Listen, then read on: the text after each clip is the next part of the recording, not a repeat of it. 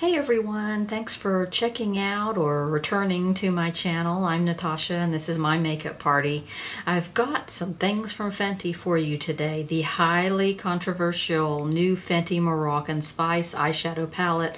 I have it on today, and I also have on the Fenty eyeliner. And that is called Flyliner Longwear Liquid Eyeliner. I have both of those on today, and I'm going to show you this palette. I'm going to walk you through how I did my eyes today, and I'm going to show you the swatches from it. Moroccan Spice Eyeshadow Palette. So Fenty kind of does things different on her palette layouts. I love this. Is so pretty. I mean, all these purples, that is right up my alley. The swirly iridescence of this little cloud here. And this is a total mess after I've used it.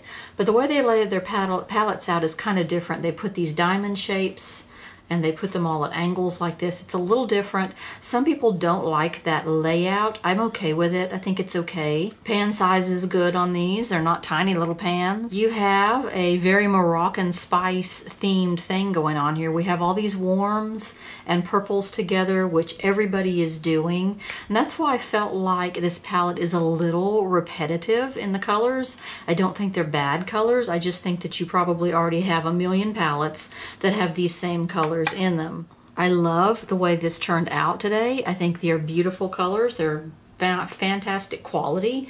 Most of these are really good quality shadows. They're not thin or streaky. They're very pigmented and soft.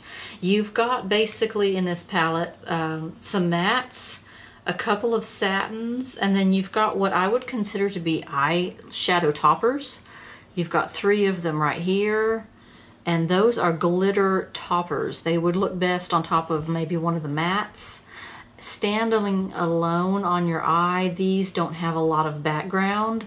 They're just kind of a thin glitter. And then you have some nice metallics, smooth metallics in here, and they are very, very smooth. I have this one on my lid today, and it goes on like a dream. It is fantastic quality. It's very smooth and metallic. Let me swatch these for you. Okay, here are your 3 glitter toppers. I just wanted to show you those separate because it's hard to get all of these colors on my arm. This one has a little more body than these other 2, but these other 2 are kind of just very light, sparkly topper glitters. There's not really a highlighter per se in this palette, a good under the brow highlighter. So what I had to do was I put a little of this one on, and then I put a little of this on top of it. It's still not as highlighty as I would like it. So I grabbed a little bit of the highlight out of my Natasha Denona Blush Duo, the little mini ones, and I patted a little on there because I was using the blush out of that duo anyway. Here are the rest of your shades. What I'm trying to do on my swatches is I'm trying to put my finger in, sort of wiggle it around, and then tap once and drag down so that you can see how it shears out, how colors are, if they're not very pigmented. I'm trying to not build them up. If they're not super pigmented, I'm trying to let you see that with just a single swipe of these. So you can see this one and this one are not super pigmented. I really like this purple here. I love this on my lid. This is a great transition color here. So I received, along with this palette, you could put in a code and get a free Fenty Beauty eyeliner. This is the Flyliner and deluxe sample size. So I went ahead and got one of these. I thought I'd go ahead and try it out. I think it's fantastic. I mean, look at that deep, dark line. It's not a shiny eyeliner. That's exactly what I want. I don't want a big vinyl eyeliner up there, and I'll show you what I did have to do. Wow, that is dense. It is a dense black line. What I did have to do is I started to put this on and it looked very watery. And I'm like, oh no, and then I shook it up. There's a little, you can hear something when you shake it. So I shook it up real good, and that is when it started to come out really deep and dense. It's beautiful. I think it's a great liner. So here's how I applied this today. Okay, I'm going to start out with my lids primed. I'm going to use this light peach in my transition. I may not like how that's gonna look. We're just gonna try it and see. That color is called Quicksand. You've got a little chart on the back here to tell you. Brush is going in very easily. Quite pink, actually. sort of a warm pink. I think I'm going to use this tan color and kind of go over that pink and just let a little bit of the pink peek up above, but I'm going to use this tan to kind of calm that down, and that looks like it's called Cumin Get It. I'm just going to use the same brush, I think. Cumin, I get it. Spice, I get it now. And that's cumin color, definitely. That's a good transition crease color right there. I'm going to take some of this light plum color right here and go into my crease with that, more of an inner crease. Souk it to me. S-O-U-Q. Souk it to me.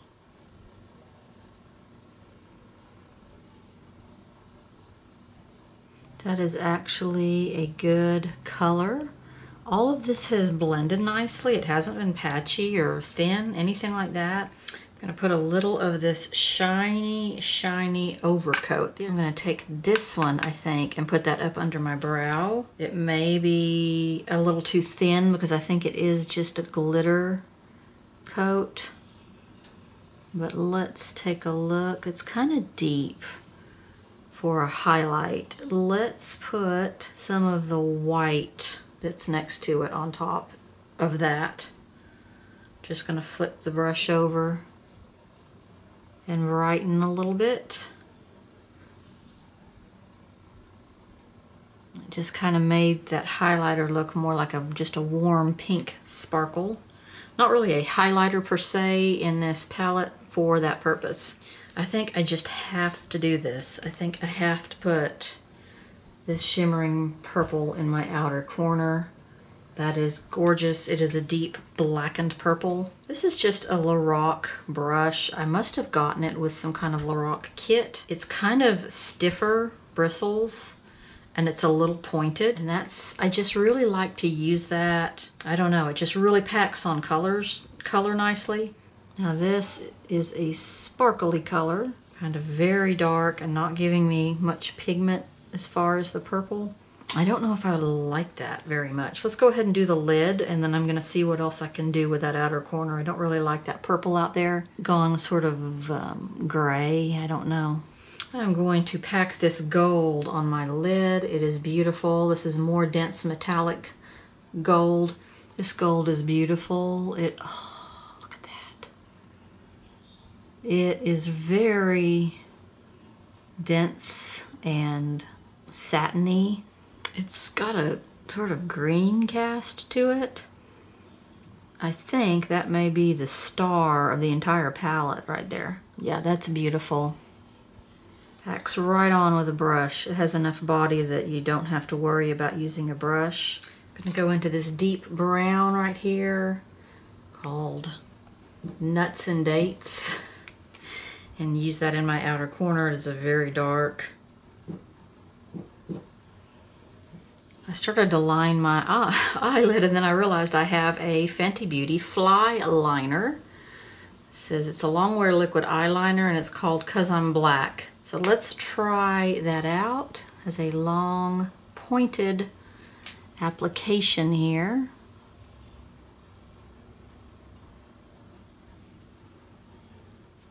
I'm gonna shake it up and make sure I'm giving it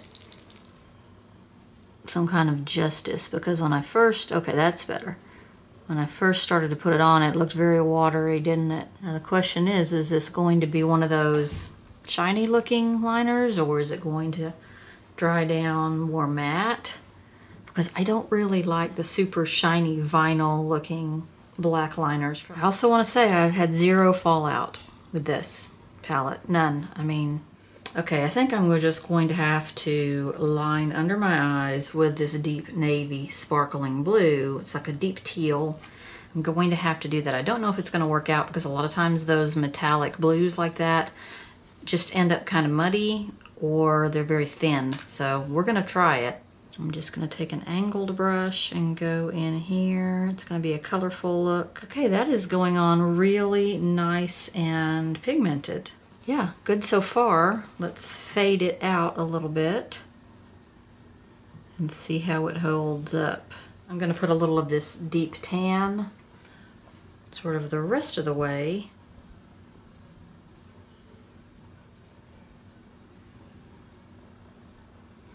I put a little of this really chartreuse top color on my inner corner, and it's just looks like a top coat, a glitter topper for your eye. Okay, so Fenty, love the packaging, love the packaging. I feel like these colors are not real unique. I'm seeing a lot of these in a whole lot of other palettes. You've got some similarities, the Urban Decay Born to Run, the Urban Decay Beached palette. A lot of palettes are doing this warms and purples and then throwing these blues in out here like this one is. I feel like a lot of the colors are similar-ish to the Alamar palette that I got from Boxycharm, which even has down to this sort of very green gold that I just love, but the quality of this Alamar palette's fantastic. I feel like this one is a little late to the game. A lot of these same sort of spicy colors with blues thrown in for the summer, a very varied mixture of colors in one palette. A lot of companies are doing that right now. I don't feel like it's a super superior palette, and I feel like it's very expensive. $59 for this palette. I feel like some other high-end palettes are less than that, and they have all these varied colors in them. I don't feel like it's just a super great palette. I do enjoy the eyeliner. I think it's a great, super dense eyeliner, super black. Sometimes on these liquids, liquid eyeliners like this, they get very thin. This one is very nice and dense. So I like the eyeliner. I'm not crazy about the palette. It's okay. I'll see you guys in my next video. Thanks for watching. Thanks for checking out my channel and supporting my channel so much. And if you'd please subscribe, it would help me out a lot to get those numbers up. Thanks for watching. I'll see you next time.